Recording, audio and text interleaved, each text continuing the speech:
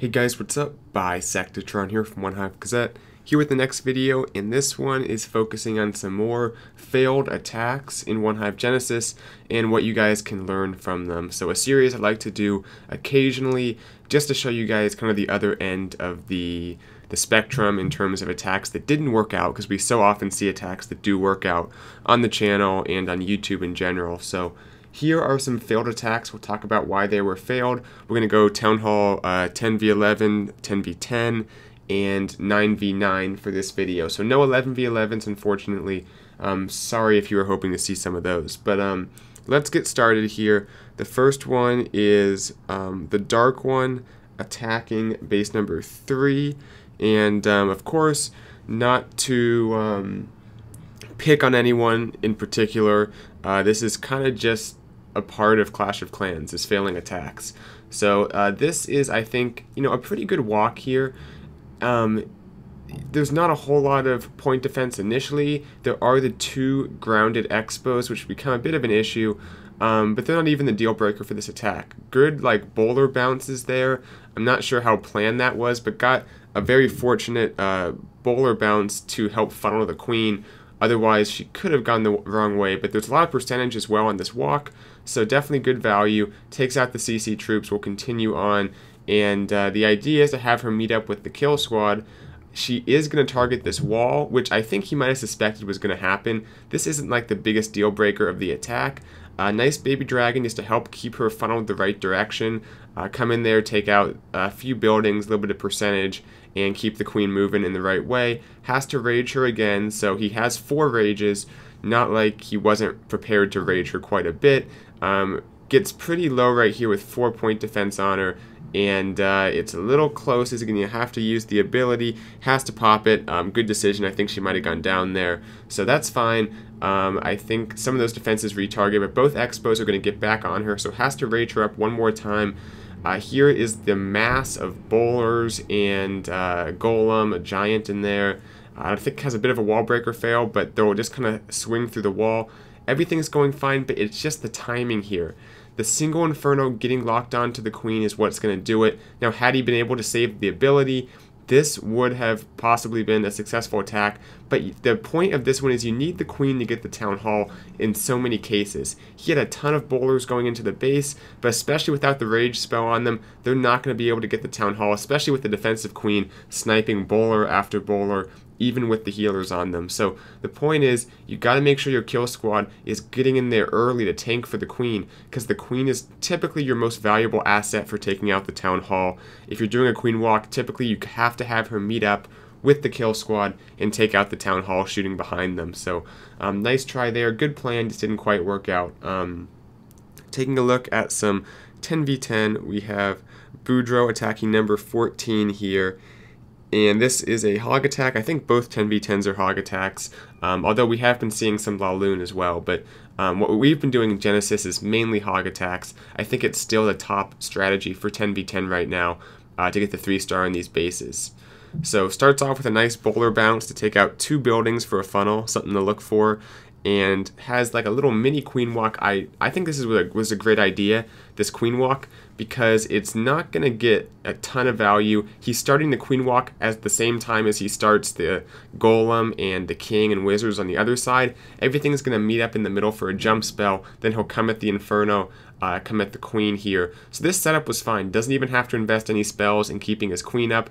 She'll get 3 defenses plus the funnel, and those healers will continue to follow the kill squad into the base, and it'll help keep them healed up. Now this, I think, right here is one of the problems, is he should have healed the kill squad. If I pause for a moment, you can see how much troop space is being invested. He only has 18 plus, I think, 7. Only has 25 hogs, not a lot of hogs, like a medium amount of hogs.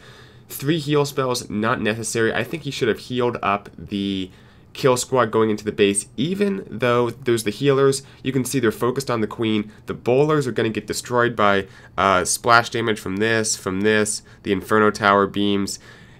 And possibly giant bombs in there as well. It's more important to keep those bowlers up. He's investing a lot in the kill squad.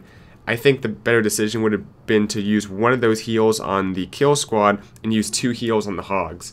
Now out comes the CC, poisons it on top of the queen, but you can see these boulders go down. Despite the healers in there, they're focused on the queen, which is fine. That's still good value from the healers. Sorry to pause it again, but that's still good value from the healers for them to keep the queen up. But don't expect them to target bowlers, because bowlers are much less housing space. The queen is worth 25. Bowlers are only 6 apiece. So even if you have the healers going to the base, it's good value, but you still might want to use a heal spell if you have a big kill squad that's going to take a lot of splash damage. Because he's not going to get a whole lot out of this kill squad, and it's just going to be the queen up at the end here. Now another thing, this heal spell, pretty obvious it missed, but even if there were hogs, it's way too exaggerated towards the Inferno. You want to make sure you heal the hogs. Don't try to get too precise with that heal spell, because you can see on the air defense and on that cannon, the hogs aren't in that heal spell. It was also probably too early, arguably, because by the time the bomb tower and the giant bomb go off, the hogs aren't being healed up. So you want to come a little stronger with the hogs, bigger groups, keep them healed up early. Don't get too Town Hall 90 and finessey with your heal spell placement. That's what I'm trying to say. So the queen will, kind of go through the wall, get a little bit more value, but this attack's pretty much over. I think if the kill squad had a little more juice in it, if he had used a heal spell on it, they would have got deeper, possibly would have got through the wall towards the Inferno, but otherwise doesn't work out. You can see he has pretty much an extra heal spell because his hogs died. So yep, nice try to Boudreaux, and we'll move on to one more 10v10 here. Let's see, number 10 versus 13. This one I think was pretty clear what the issue was. You gotta be very careful when coming at these single Infernos. Don't underestimate them. And that golem, I know he tried to drop it out of range, but he just misses, and that's basically a wasted golem to that single Inferno because it splits so quickly. Gets momentary tanking out of it, but not a whole lot of value. The other golem also goes down quickly. Maybe should have used giants, and maybe should have healed the kill squad. I'm a big fan of healing the kill squad and just bringing 2 heals for the hogs. But regardless, the golems go down, and what happens is the single takes out the king. So that single Inferno took out both his golems and his king. That's basically where his kill squad went, to that single Inferno. So I think maybe a Skelly spell would have been a good use. I made a video on how to deal with single Infernos and stop them from taking out your king. And one of the big points was the Skelly spell. You got to be careful. And the Skelly spell is a way to distract that single Inferno so it doesn't lock on as easily to your big troops like your golem, your king, stuff that you don't want to get taken out by that single Inferno. So of course, with the queen still up and all these defenses, not going to be a successful attack. I think oftentimes 3 heal spells is not necessary for Town Hall 10.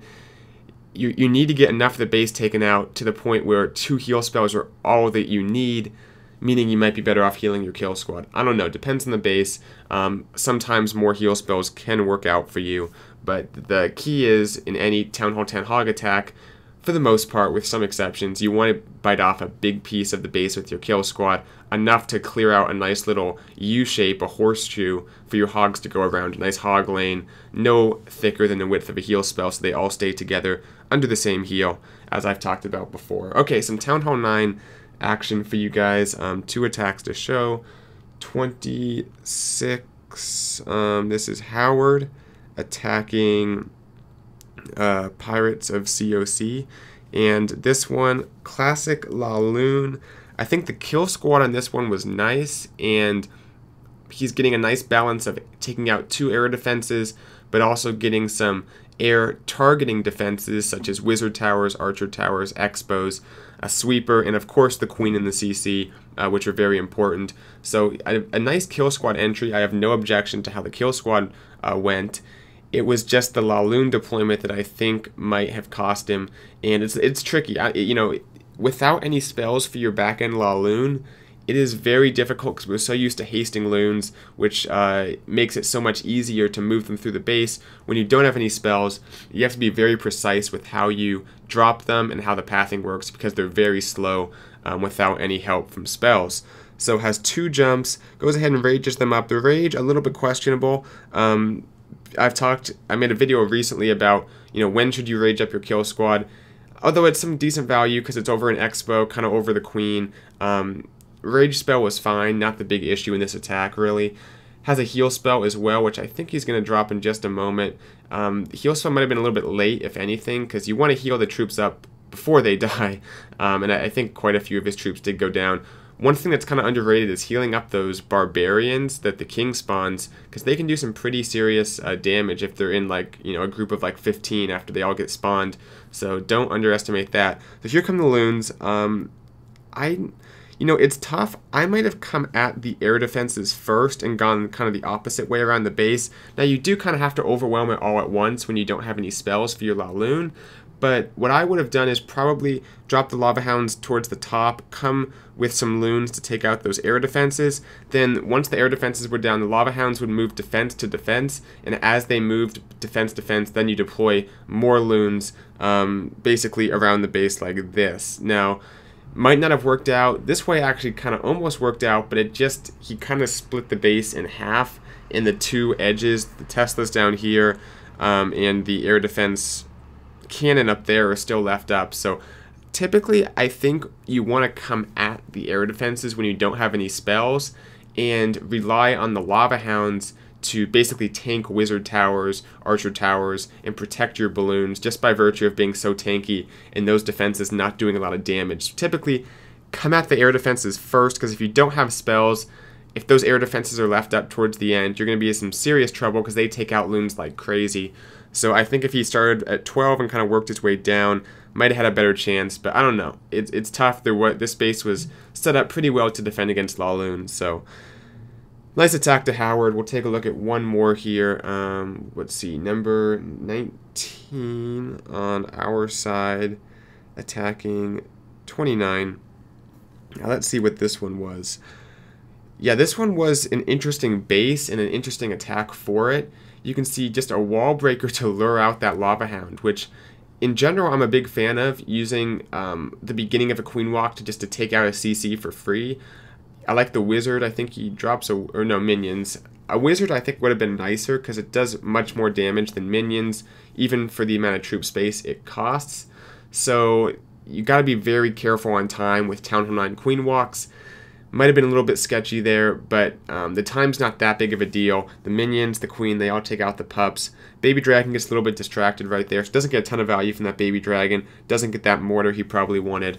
But it helps funnel the queen, and basically she's going to walk up towards the heroes. There's a bit of a Tesla farm there as well. He'll drop his king. So that's all fine. The problem is that the hog pathing for the rest of the base is far from ideal. We talk about hog pathing, and you want to have your hogs all traveling along a hog lane, so to speak, within the width of a heal spell. Also pops the queen's ability just kind of out of panic. Not a huge deal, but of course it would have been nice to save the queen's ability. Suicides the king in, takes out the defensive king, tanks a little bit. That's all fine. It's mainly the hogs that I think is what the issue was with this attack.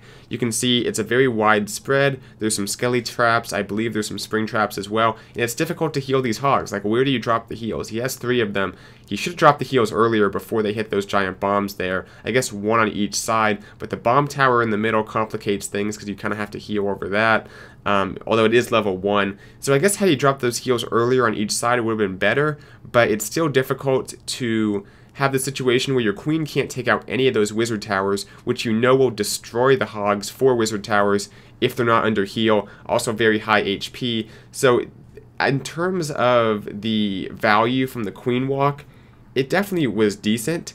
The only problem was the defenses and the arrangement that was left up was very bad for hog pathing and just for healing the hogs in general. So when you do a Queen Walk and you're doing a relatively mass hog attack off of that, you want to make sure the hog pathing is good, because you're not just taking out defenses just to take out defenses, but you're taking them out in a way that you want to help funnel your hogs in the right direction. It's more than just how many defenses can I get and then add those up. Okay, it's worth it. You also want to think about what kind of pathing are you making for your hogs, how's that going to affect how you heal them, and in this base, for this attack, it was not favorable. So nice try to A2SK, if I can try that.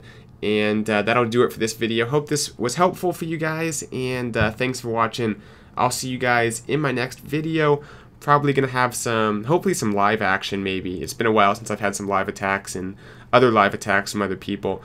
try to get some of that out from the OneHive war that's coming up right now this weekend. It's the OneHive. It's one of those placement wars for CWL, kind of preseason almost, as we're getting ready for the actual season. CWL Invite this season for OneHive Genesis should be fun, and you guys will see plenty of that over the next few months for sure. So until the next video, I'll see you guys later. Bisectatron out.